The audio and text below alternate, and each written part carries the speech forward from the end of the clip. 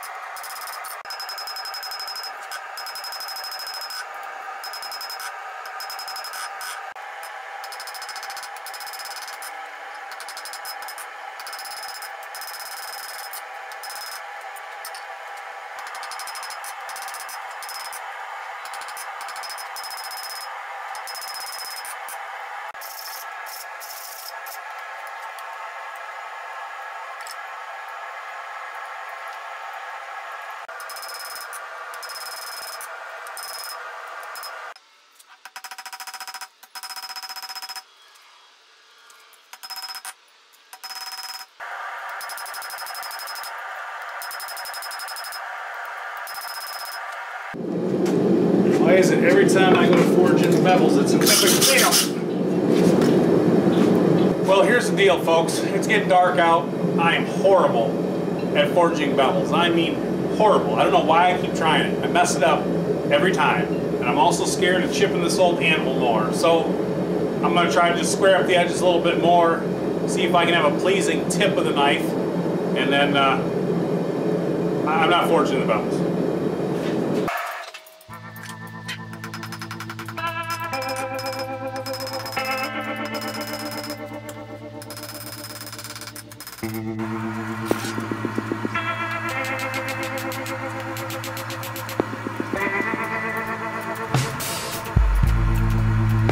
Well, we're running out So I'm just gonna forge in a tang and we'll deal with everything else stock removal.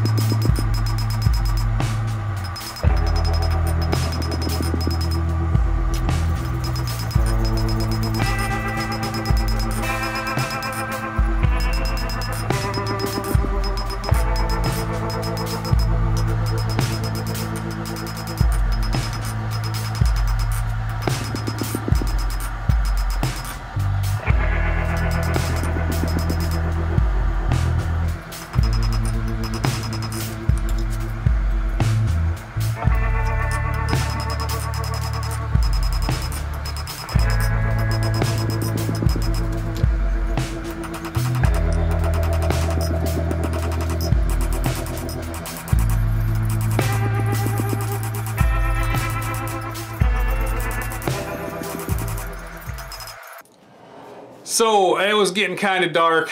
I did what I could to finish up, and I went and checked on a blade today.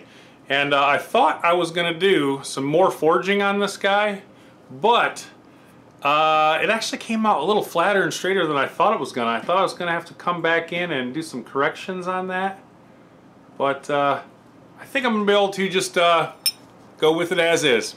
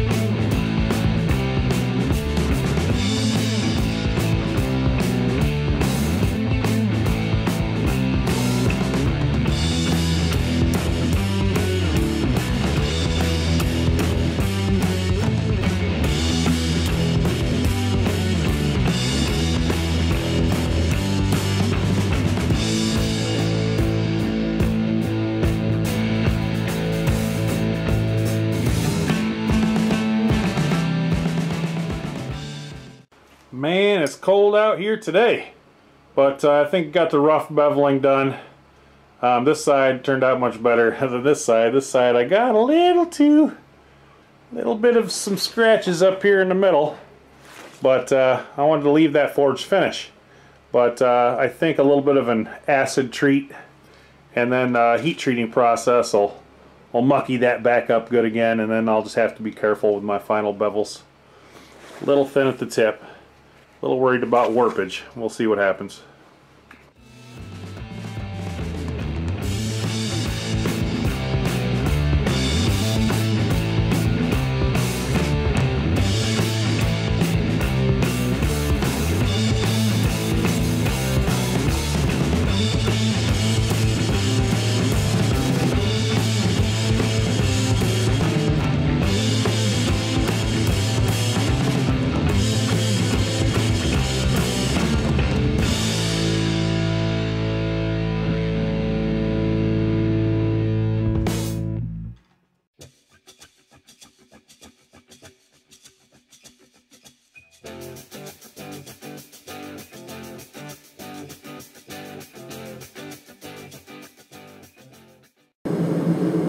Okay, so while I warm up the forge, let's just take a quick inventory of where I'm at. I'm getting ready to heat treat this. I've done a little bit of file work. I don't know what they call that thing, but I thought that little groove right there would look good on this particular blade. I did a little bit of touch-ups in a variety of places, just so that I don't have to do so much after heat treat. And if you guys have watched me heat treat before, you will notice that I use water most of the time because I'm doing interrupted quenches. I'm not looking for a hamon on this one. I'm not looking for a temper line. So I'm just gonna preheat some oil and go ahead and quench this guy in some oil. Okay, so I've normalized this guy twice. Hopefully that'll be enough. I'm gonna go ahead and get her past magnetic and do the quench. And let's just pray that we don't warp this blade.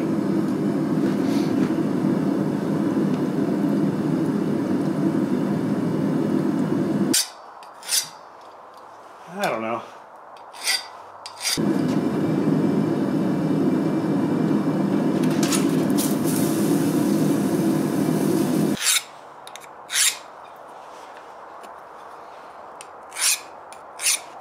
I think that's good. That's about as good as it's gonna get. Yeah, it's skating pretty good. Triple quenched. That's gonna be an hour and a half at 450 to temper it back.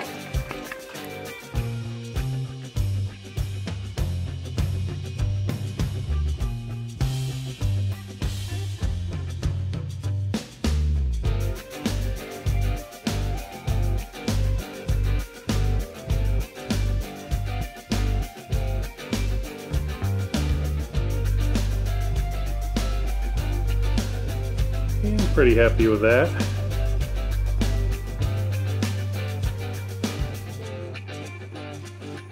For now.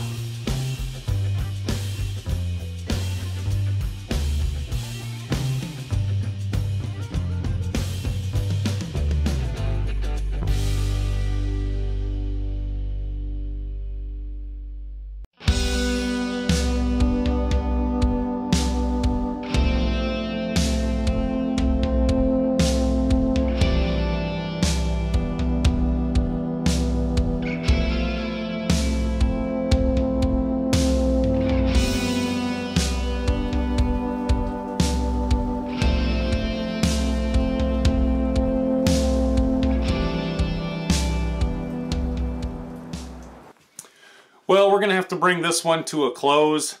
A little bit more spit and polish on this, and this blade is complete.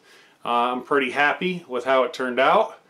It's pretty attractive in my opinion, and hopefully whoever ends up with this as the item that they win at the Sportsman's dinner, hopefully they appreciate it and they count it as a blessing.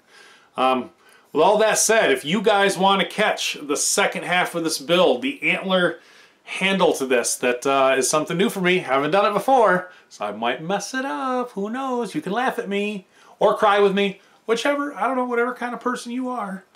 But don't forget to like if you like this video, if you like this build. Don't forget to subscribe if you want to see me continue on with these videos. So, alright guys, I'll check you later.